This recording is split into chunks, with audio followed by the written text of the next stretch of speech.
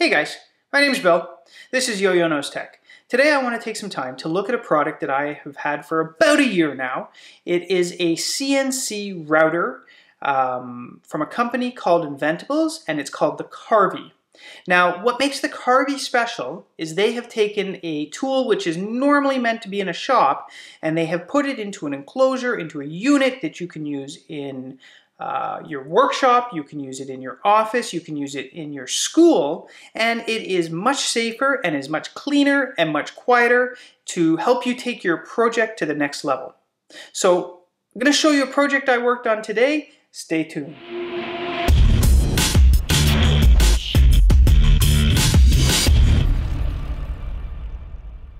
Over the last few years, with the advent of the maker movement and the maker community, so many tools have been taken from something that would be thousands of dollars and they've been brought down into a more manageable form. Not just in cost, but also in the way that we use them. Inventables makes another product called the x-carve. And essentially what this is a big giant board with an XY axis on it, and it moves a Dremel around to carve your projects out of whatever material you'd like. But they realize that not everybody has a shop or a proper dust collection, or in general a place that they can use something like that. And that's why they came out with the concept of the Carvey. It's very similar, and the concept behind it is to take this technology and pack it into something very much like a printer, in which you could actually have inside in your office, and is not going to have the same problems typically associated with one in your shop, which is your dust and your noise, and generally just not being able to work around it while it's going. So the Carvey is a completely self-contained unit with a CNC router mill built inside. So these are great for doing anything from engraving to carving out signs, making cutting boards. Fidget spinners are really popular with them, to doing pretty much anything that you can think of that's going to need a precision computer-guided tool to carve out of the material you're working in. So this can be letters and typeset. This can be simply carving out places for your electronics to fit in. Say you want to take an Arduino and you want to mount it in a case, you can perfectly carve that out of a piece of wood and make yourself a little enclosure to put it in there. You could also carve a plastic or acrylic cover for it, and you can make some really nice cases. So as an example, as a project that I did with the Carvey, I have this wall-mounted case. Now I have a few of these I've done. There's a few different designs. Some of them are on the wall already. But essentially what I did here is I used two pieces of plywood, and I carved them out separately in order to create an enclosure. And let me show you here. So the tablet lifts out of it, and essentially this has been custom milled and custom designed to fit a charging block, a wireless charging block, into the bottom. So if you can see here, I actually milled the whole thing out using the Carvey. And you can see the holes and everything on the back. And essentially the way this works is I put the wireless charger right in there, which fits flush, and then I mount that on the wall, and then the tablet fits in here. And the nice thing is the magnetic backing from the wireless charger actually holds the tablet in when it's on the wall. So it sits there, it charges perfectly, but when somebody wants to actually access this tablet, they can just walk up and pull it right off the wall. What I want to do today is take you through a really simple project and show you how, armed with Inventables' free web-based software called Easel, you can import a graphic file or a logo into Easel, and you can take it from that straight out to a carved sign that looks just like this. Really simple project, something that takes about 2 hours to do, but with the help of Carvey, it's clean and it's safe, something that you can do in pretty much any environment. So let's take a look at that. So starting off, the first thing I did is went into the Carvey machine itself. And from here I actually used a bunch of little clamps that the Carvey unit comes with to secure our material down to the board. And now Carvey comes with a bunch of different size clamps, so you can make sure you're getting a secure fit around the edges. And then of course there's the two built in the corner here to clamp everything down.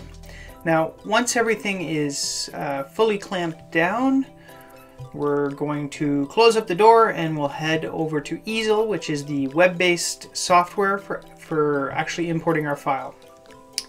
Now once in Easel, first thing I'm going to do is change our material, and we're going to do 2-color HDPE. And then we'll check our bit, and they're all color coded. We're using a 1/8 inch bit. And I'm just going to confirm our material here. It's 12 by 8 inches and it's 1/4 inch depth. So once all that's set up, next thing we want to do is actually move into the import feature, and we're going to import an image. So I'm going to go to my computer and I'm going to go ahead and upload a file. I'll choose the yo-yo nose logo here, and that gets uploaded to the website. And from here we can play around with two settings. We've got smoothing, which kind of smooths out the size of the image. You can go completely rounded if you want. Back that out just a little bit here, and then you can play with threshold. And threshold just helps the image and how close it's getting to the edge. I think that this one's going to be good, probably right around, probably a little more than that. Let's do 30. And as long as your logo gets good, you go ahead and do import. And what that does is it drops our image right onto the workbed. And you can see on the left-hand side there, you're actually getting a preview of what it's going to look like on the material. And on the right side, we can actually edit, and you could work individually for each little component of it, or here I'm just sizing the entire yo-yo nose logo. This slider here will allow us to affect the depth that it is going to cut in the material. I'm going to go just a little past 1/8 of an inch, and we can take a 3D view and kind of zoom around here to take a look at what it's going to look like, make sure we're seeing what we want. And if we go over here and hit the simulate button, it's actually going to show us the path that the tool will take while it cuts it out. And that's it, we hit carve.